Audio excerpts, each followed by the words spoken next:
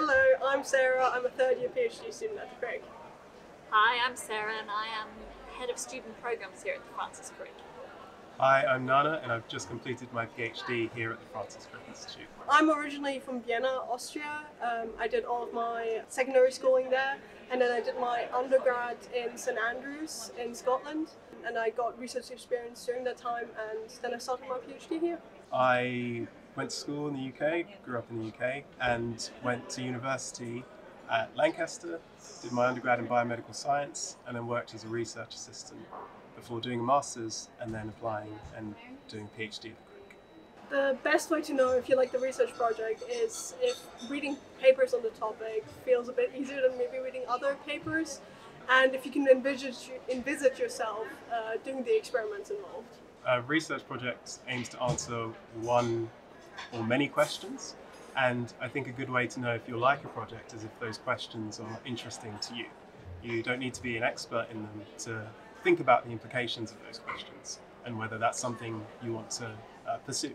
For most PhD interviews, you'll be asked probably to present some research project and you'll be asked some questions on that, so research that you've done.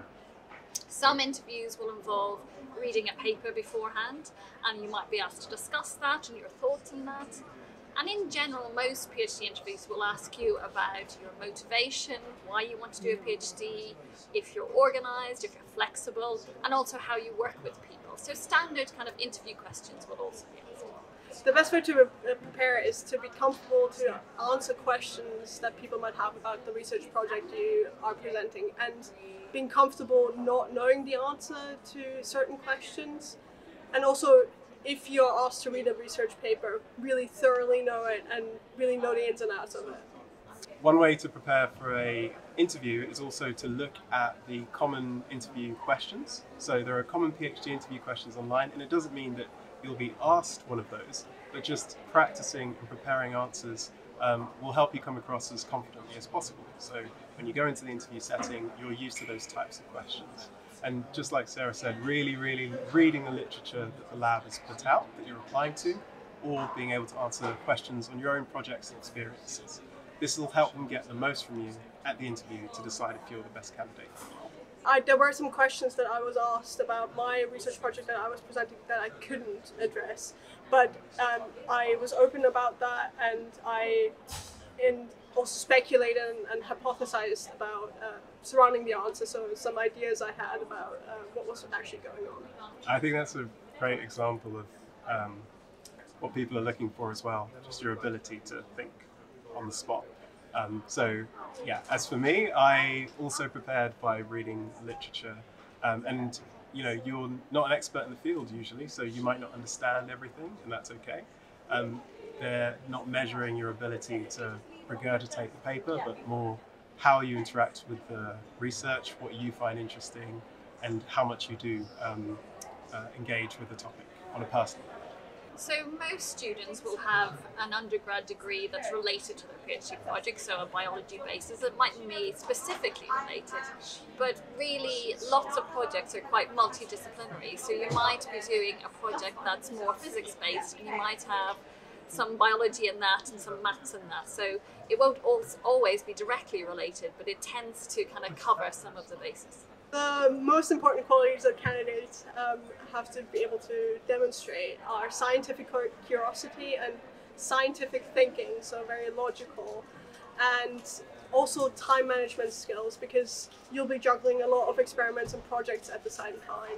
I completely agree. I think the most important skills really are your scientific reasoning, and that will be assessed throughout the interview in different ways. And you will be assessed to some degree in your knowledge, as you'll need some background or baseline knowledge in order to start being able to tackle the project. And lastly, I think an important skill that candidates need to have is the ability to communicate. Science is really about communicating the work you've done and your understanding. So the interview process will try and get the best out of you to see how well you do that. Absolutely, I think you should, if you're interested in a particular project, contact the supervisor. They always like to hear from prospective candidates. You can have a little bit of a pre-chat to know what they're looking for in a PhD candidate. So it's definitely a good idea, if there's a particular lab you want to join, to contact them beforehand.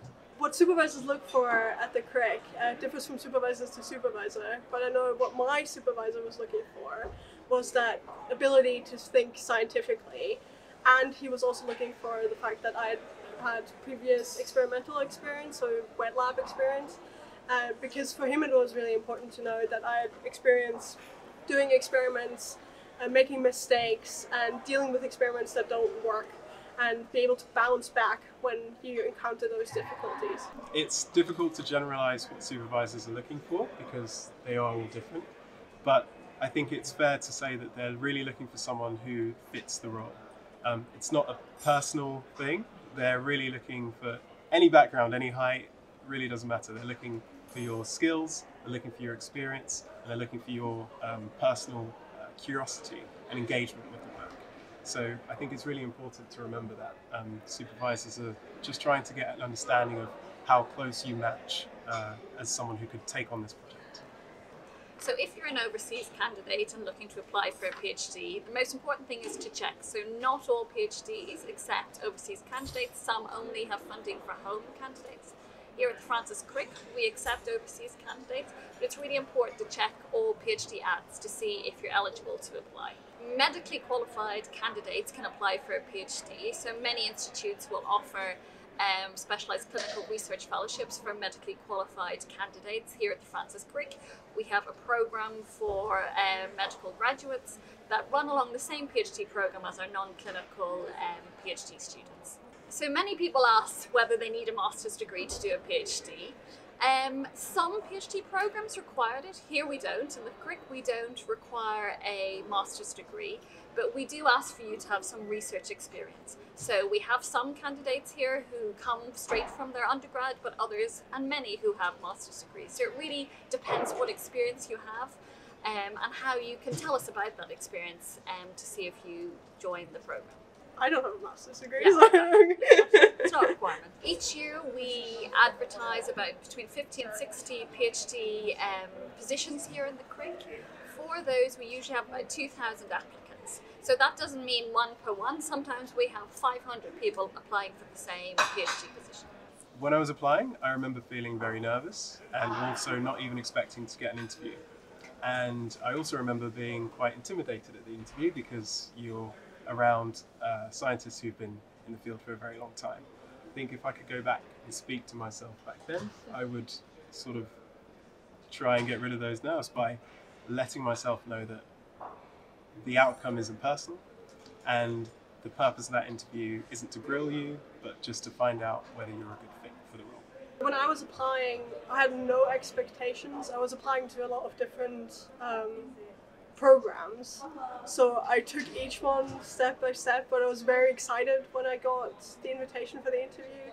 And the good thing, I guess, in our case, is the interviews were on Zoom, so I didn't have that intimidating feeling of sitting in a room full of the other PhD students who are also applying for the same position. But I think if you are now in that position, it's important to remind yourself that you are as qualified as any of the other people sitting in the same room as you and applying for the same position, and you have the skills. That's why you got invited for the interview. There's a non-scientific aspect to what supervisors are looking for. They want to see that you're enthusiastic, and they're also looking to check that you're a good fit for the lab. So part of the interview is also you speaking to lab members and them getting an understanding of you as a person. Fair? Yeah, absolutely. It's not about, you know, who you are and what you've done before necessarily, partly, but it's about being enthusiastic, about wanting the role, being a good fit for their lab. So that's a lot of what supervisors will look for. Will they fit in my lab? And that could be for many reasons.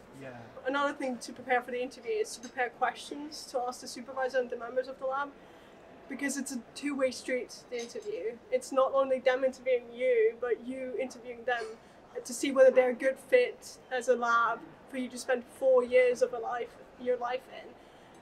And if that's not the case, then that's a really important thing to know.